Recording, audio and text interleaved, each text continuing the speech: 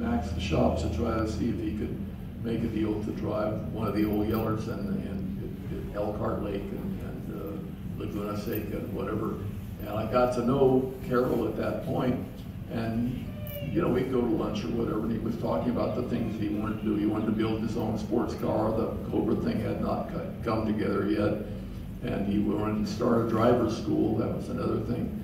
So, I mean, to make a long story short, I ended up running his driver's school for him, and that was ideal for me because I could spend every day out at Riverside Raceway on the racetrack, either testing the Cobra program, which came a little bit later, or working with students out there. And the big advantage was that during this period of time, Ken Miles came to work for Carroll Shelby, and we did a lot of the development on the Cobra out at Riverside Raceway. So I got to sit alongside Ken Miles, driving, you know, hundreds of laps around Riverside Raceway. We were developing the car, and he would sort of talk out of the side of his mouth and tell me what he was doing, what subtle changes, how he was getting around the track, and that was incredibly instructional for me. You know.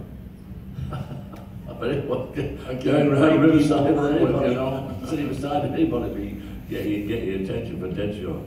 I mean, but you not became more than just the driving instructor. You started doing a lot of design work. Obviously, you designed a lot of the logos, and you started designing bits and pieces for the Cobra, for the very first Shelby Cobras.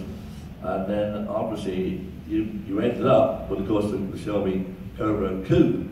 Well, it was interesting because I never told Carroll that I'd worked as a designer. My whole goal was to be a driver for him. But when the opportunity came up to start designing some of the things for the company, he had no sort of promotional idea about creating an image for the company. And so a lot of my early time when I wasn't out on track, I spent things like, you know, designing the emblem for the Cobras or the logo for Shelby or his advertising, and so we wrote a lot of the ads, photographed it, and worked with a friend of mine named George Bartello, who's a great automotive illustrator, and we did a whole series of ads on the Cobras, which are now classic ads. So it was really fun being able to use the design background that I had to sort of build the image for Carroll. And then after we were successful with the Roadster and winning the United States Road Racing Championship in 1963, he had this desire to go back to Europe with the car, but we knew the car was going to be absolutely worthless over in Europe because in the United States tracks, which were all about 2.5 miles around, we seldom got over 140, 150 miles an hour.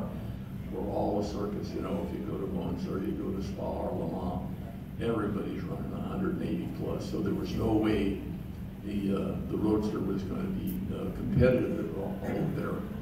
But because of my interest in racing and whatever, I was very carefully scrutinizing the rules.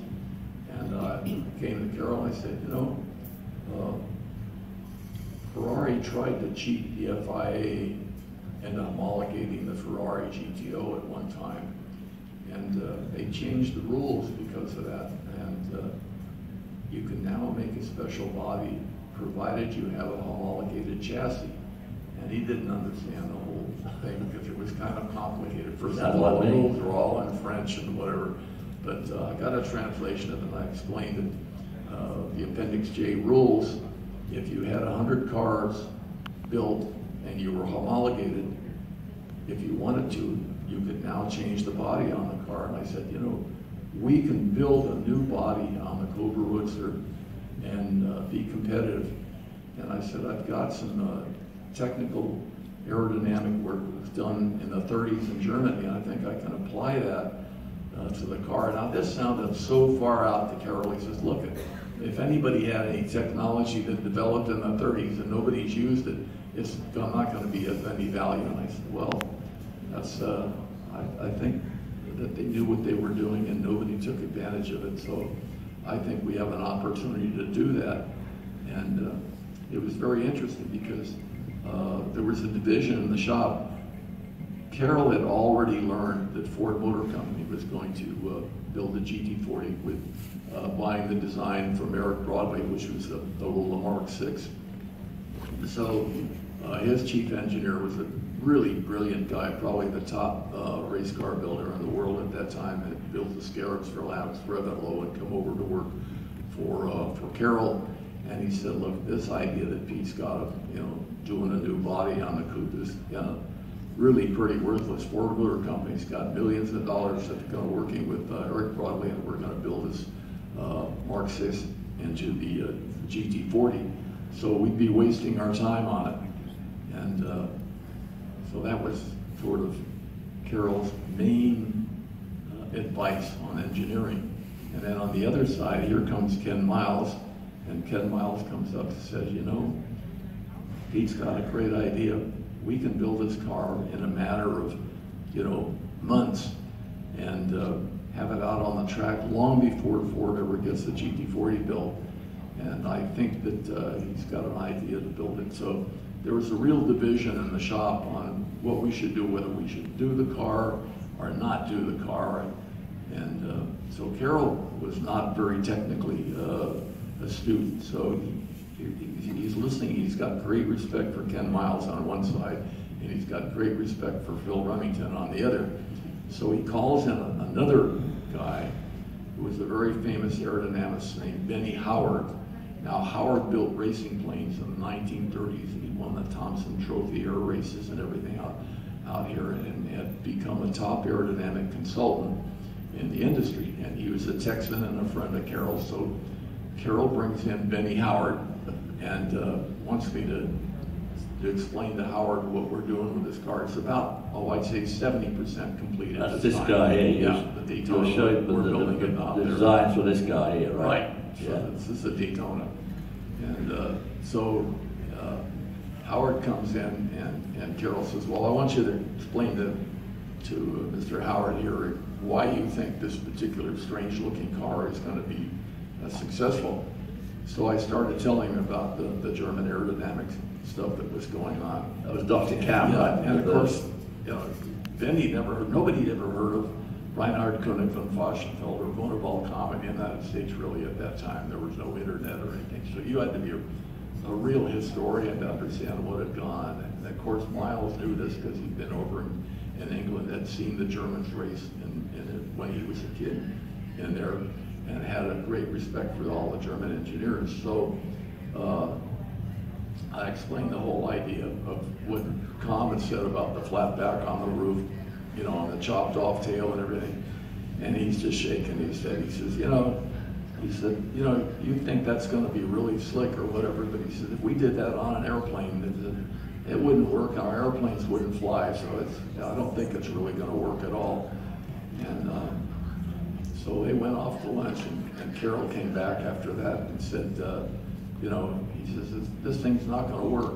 And I said, well, he builds great airplanes and they fly great, but I'm trying to stay on the ground and go fast, and you got to trust me. And he just looked at me for about 10 seconds, and he says, well, you better be right. And he just turned and walked off. So you better be right to get the your car pocket built and ran it, it was always a problem within the company. Well, because you twigged all this when you went to Le Mans, 1963, and the Cobra was doing like 150 down the straight. Right. And the GTOs were doing about 180. 180, exactly. And then, of course, when you went back in 64 with this car, Right. You were doing, 197 down the straight?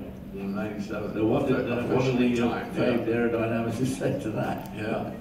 So that, well, the first time we took it out to Riverside, you got to understand, when we were building the first Daytona Coupe at Shelby American in Venice, again, the shop was divided. There was a little group of Ken Miles and myself and a young kid from New Zealand named John Olson, who was really responsible, became the crew chief on that car and built that first car. So we were kind of the little foreign group over in a little corner building this car, and everybody was going, oh boy, but this thing's really dumb, they're wasting all their time on it.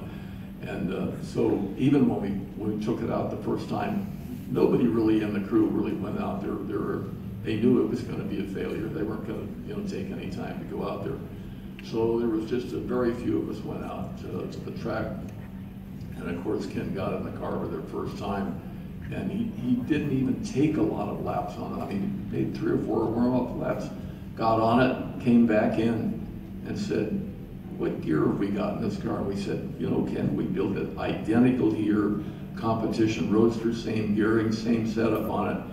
And he says, "Nah," he says, "there's a lower gear on this. I'm getting too many revs on this." He went out again, and by then we started clocking the car. We were 3.5 seconds a lap faster than we'd ever been with the Cobras, and that was a new lap record for that type of a car out there. And he came in, he went right up to the phone and called Shelby and said, "Look, I don't have the exact time because I don't have my dream wheel on here, but at the speed we're turning with these gears, and it's correct, we're going to be 180 miles an hour. We're competitive with the Ferraris right now." So with no change other than just the body, we went from 160 mile an hour to 180 at Riverside.